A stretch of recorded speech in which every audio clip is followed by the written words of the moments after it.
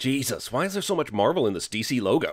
He went out to fix his shutters in the pouring rain. What he couldn't predict was that he'd fall in love. Jules Verne once wrote, Aquamaration. "Put two ships in the open sea without wind or tide.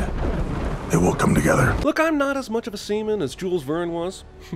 Seaman. But the sense does this make? The lack of wind and the tide negate the very idea of nautical unity. Someone doesn't like the idea of spinning off Florence's character from the Jeffersons into 227. So, who are you? Atlanta, Queen of Atlantis. I'm Tom, keeper of Lighthouse. This just goes to show that men will go along with any crazy shit if the woman is hot enough. The lighthouse is his erect penis. But in my father's lighthouse, she found something unexpected. Django Fett? Also, movie sure did yada yada Atlanta's whole integration into human society, huh? I know they're in love and shit, but Thomas just accepted her entire backstory about underwater royalty? And my father found the love of his life. Well, as long as two completely different species can mate successfully, what's the harm? Legend has it that one day a new king will come. Nursery rhymes position. You are ordered to return to Atlantis. I would love to have known what the investigative process was that led this Aquaria army to this location after 3 years of fruitless searching. All things considered, this is a pretty badass action scene. It definitely plays with special effects to make Moulin Rouge look like a bona fide action star, but I'll take this over the "f you, we're Marvel" fight scene anytime. Whoa, whoa, take it easy there, Atlanta. Your husband brings in lighthouse money. They will always find me. I always leave way too much of a credit card paper trail. Fake fish! Fake fish! Fake fish! In case you confused it with the Boston Aquarium in Smackover, Arkansas. Arthur is talking to the fish. Easy boys, even though this is a movie set in New England, it is not based on a bully-filled novella by Stephen King. Being honest, how many people at the aquarium actually saw Arthur's eyes turn yellow there? From this distance, maybe one or two, but certainly not enough to get a collective gasp, right? And why didn't government agencies immediately descend to study the magical talking shark boy? I won't tell you how to captain, and you don't tell me how to pirate. What was the point of keeping this asshole alive, if not specifically so that Kane can announce himself as a pirate? I never told you the story behind it. So I will right now, mid-plunder, because I'm pretty sure I'm gonna die in the next 5 minutes. Have these pirates never actually pirated before? Sure, Aquaman's a badass, but if they attacked him in any other way than this bull, there's no way he'd be winning this fight.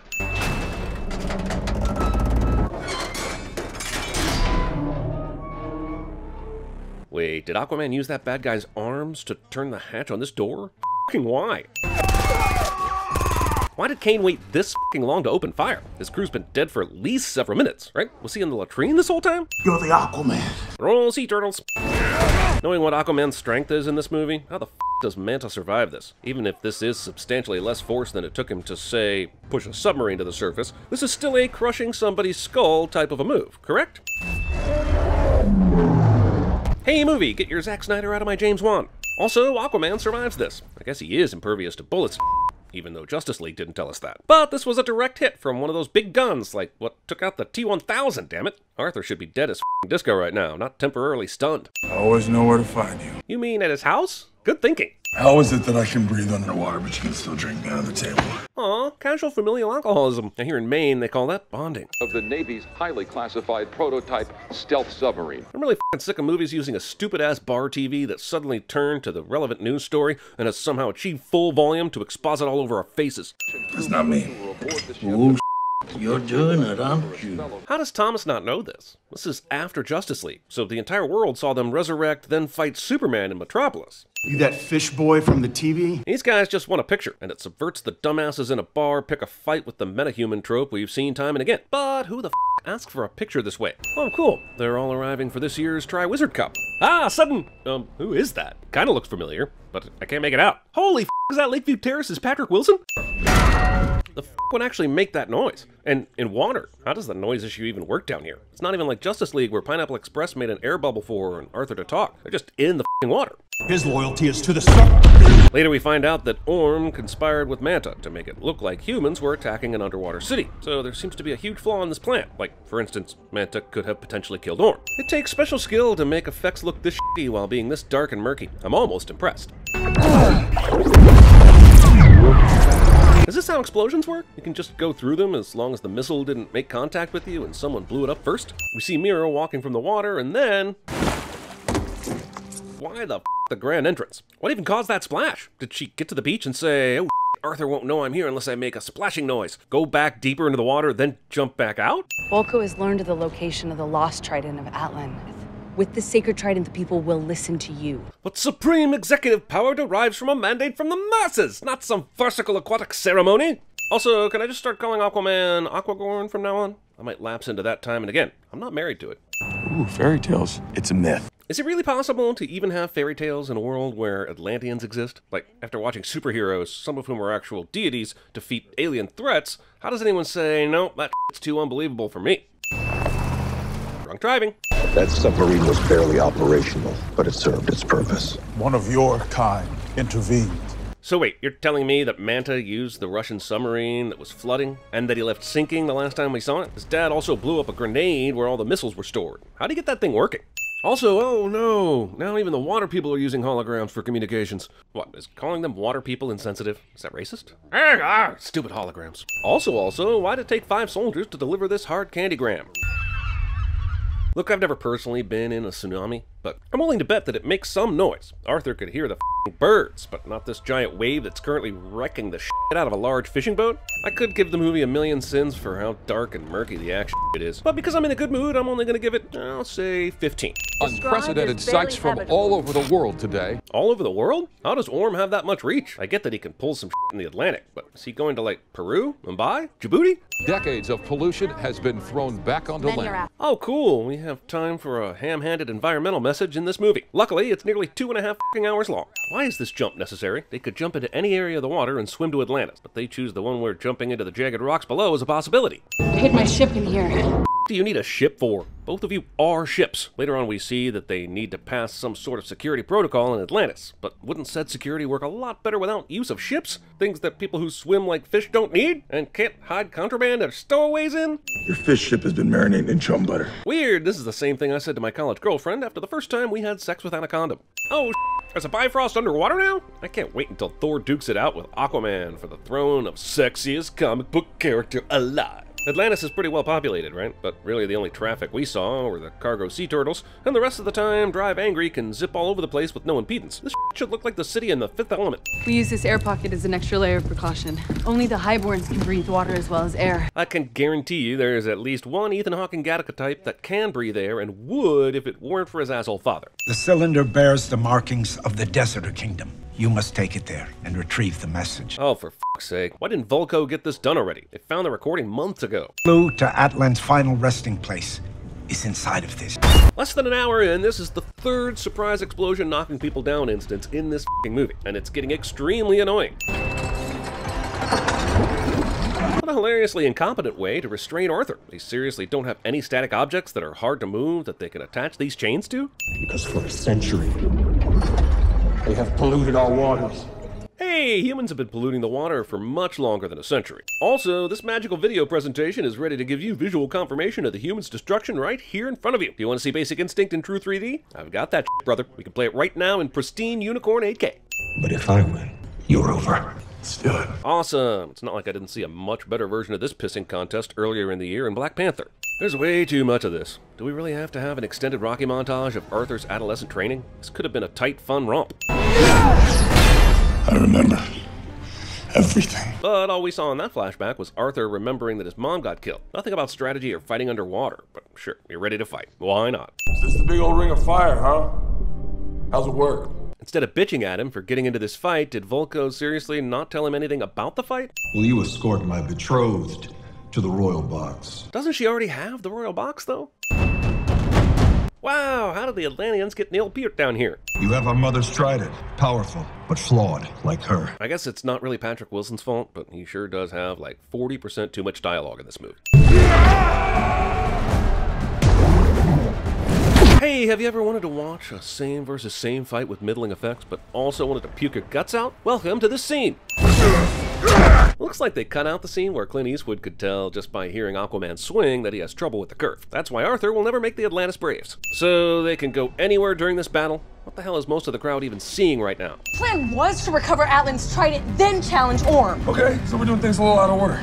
happens? Actual discussion between the screenwriters and the director finds its way into the movie. Also, what choice did Arthur have? Once Iron Man 1, 2, and 3 came in to arrest him, was he supposed to not accept Orm's challenge and hang out in prison until Mira found the lost trident for him? Because, as we're about to see, that would have been impossible. Many seconds of a waterlogged chase scene with the prominent involvement of water lasers. Yep, it's exactly as exciting as it sounds. What? Even if there's a tracker on Alpha Dog, how the hell could he possibly catch up to them so fast? Also, it appears that Orm's plan is to glare these two to death. Wait, you said we couldn't go over these walls! She did, and she is somehow going to avoid an unholy phalanx of orange laser that would be impossible if not for plot armor. This movie is literally playing a hip-hop cover of Toto's Africa as we pan over the Saharan desert, and I think my brain just officially curdled. I usually get paid in pirate treasure. So they stepped out of the ocean looking like this, went to a private airport, and hired a guy to fly them over the Sahara without paying up front? The tracking places Princess Mara here in the Desert Kingdom. The tracker? What tracker? You mean the movie crotch? Look, movie, if you're gonna make a big deal out of Mira practically vomiting because she's never been up this high before, then you can't make her fearlessly jump out of a goddamn airplane without any reservations. And I know it's sand they're about to jump into, but now I've gotta ask, what exactly would kill these two if not this fall? Oh yeah, remember this dude that we haven't seen in almost an hour? No, me neither. Oops, major hologram faux pas there, Manta. One time, Obi-Wan did that to Yoda, and Yoda nearly ended that motherfucker. Converts water into beams of energized plasma. So, a super soaker? I guess Manta's got a Manta, but isn't Kane a f***ing pirate? This montage makes him look like goddamn Tony Stark when he's been shown to be a competent but very straightforward thief. Look, Fight Club, I know you're new to how things work up here. Skip! Now we are stranded. So, just like that, eh? He just fell down into the secret world in the middle of the desert, buried by mountains of sand. You know, they were given little to no instruction, other than where to go, right? But they're doing everything perfectly in order to complete this inane quest. It's completely dried out. Well, look, sometimes it takes a little while to get things going. Try some more forced pseudo-romantic banter to see if that helps. What are you doing? We need water near the closest source. Now hold still. Can't they just pee on it? Do they pee? You would think they pee. Could have just peed on it. You see? No, seriously, this one tiny fucking drop of flop sweat powers this entire thing that previously had to be underwater to work. You should have peed on it! If you seek my power, you must prove your worth. Journey beyond the edge of the world to the hidden sea. This is the exact same quest for Merlin's staff in Transformers The Last Knight. Arthur is, well, King Arthur. And this movie is following the same path The Last Knight did when they went to the alien ship, which was, wait for it, underwater. Only in the hands of the true king can he truly see. Prophecies. What did you just say? Something trident. Is Aquaman supposed to be dumb? I know he's quippy and he drinks a lot, but he seems like he's able to process information pretty well. But in the last few scenes, he's gone completely meathead. In case you confused it with Cicely Tyson, no one will be seated during the Walk in the Clouds portion of the movie. So many assholes, so little time. Jesus Christ, this is turning into a full-on live-action version of The Little Mermaid without my consent, and I did not sign up for that. Also, seriously, while they're dicking around here, isn't Orm still planning to end humanity and shit? This is the shit that happens way too much in this f***ing movie. You're a kingdom of bloated philosophers and flaccid poets. Hey, watch what you say about my university's liberal arts department. Marcus Agrippe. He was a great general, but he wasn't a king. See, he's not stupid, and movie cannot make up its mind if it wants to be consistent or squeeze a cheap laugh out of the audience. How do you know all this stuff? That's my pops. Made sure I knew my history. Yeah, totally. The guy who gets plastered at bars every night and never once mentioned a historical fact ever in this entire movie seems like a real history buff.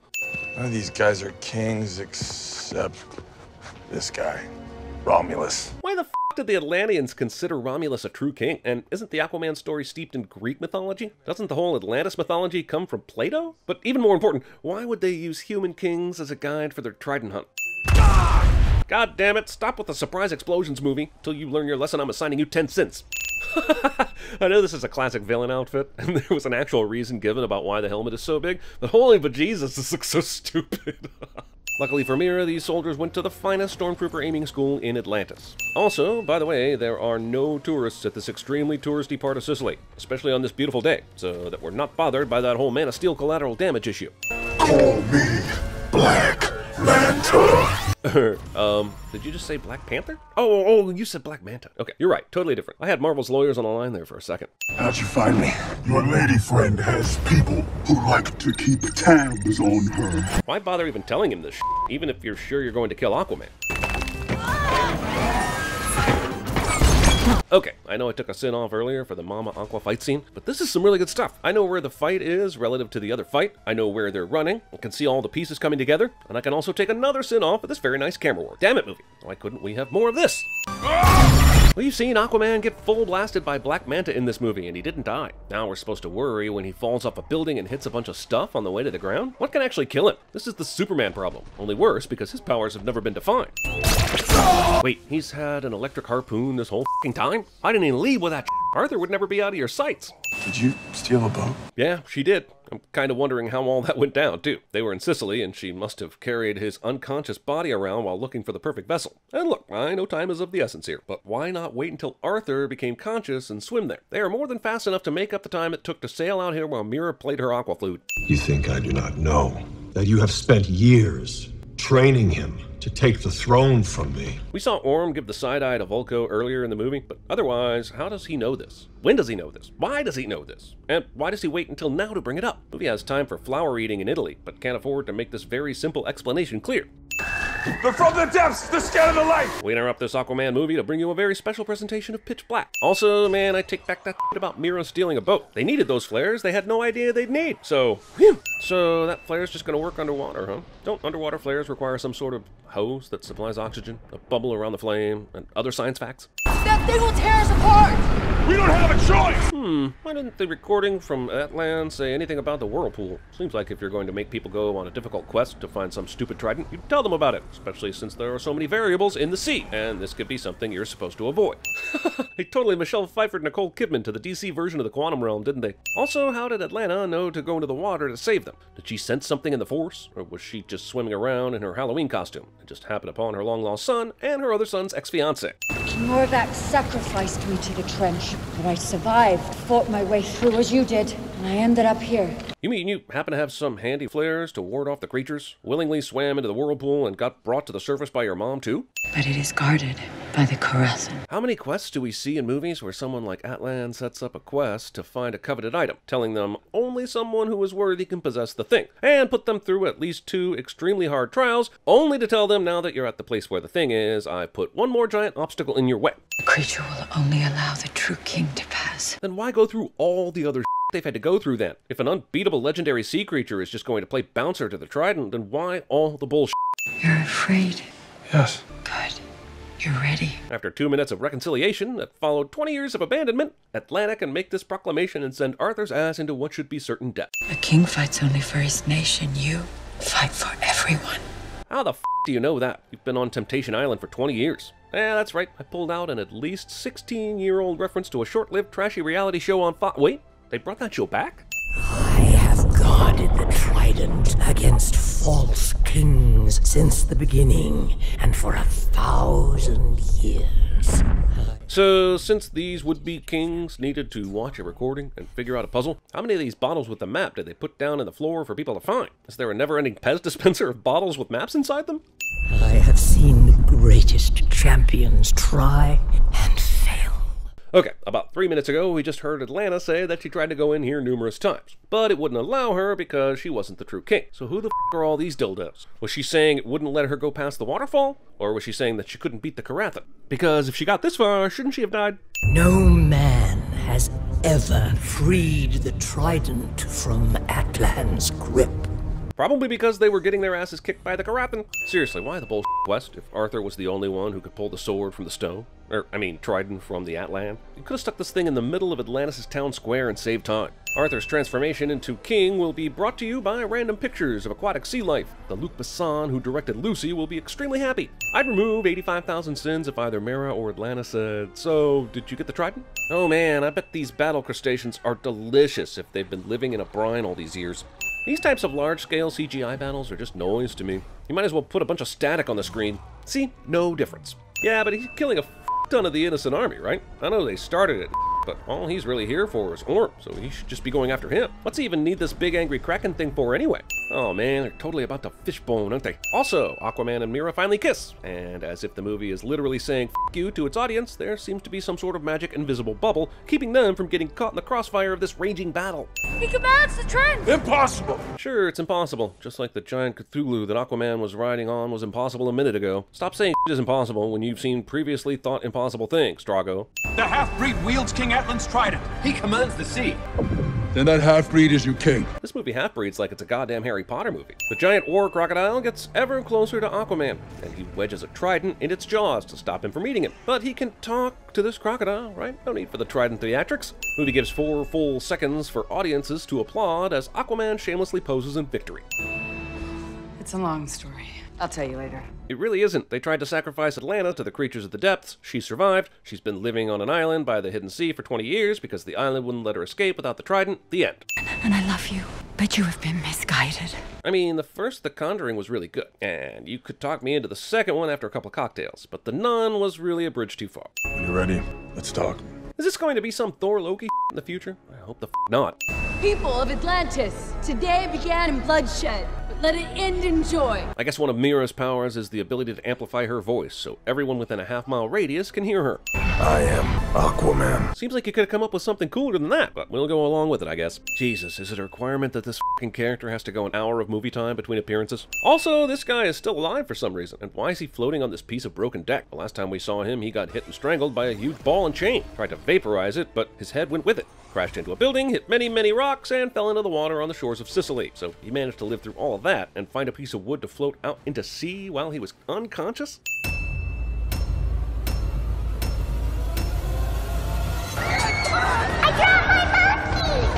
If you men only knew. What is it, Arnie? Oh my God. They found me. I don't know how, but they found me. Where I come from, the sea carries our tears away. Like tears in rain. When the sun rises in the west and sets in the east, then you shall return to me, my sun and stars. And I killed a guy with a trident. Hi, doggy. He gave it to me when I was your age. I hid this uncomfortable hunk of metal up my ass 2 years. What is this salty discharge? Taste like crab, talk like people. Crab people. It's just beer. Break. It's just beer. Wish I could be part of that world. By the power of Grayskull.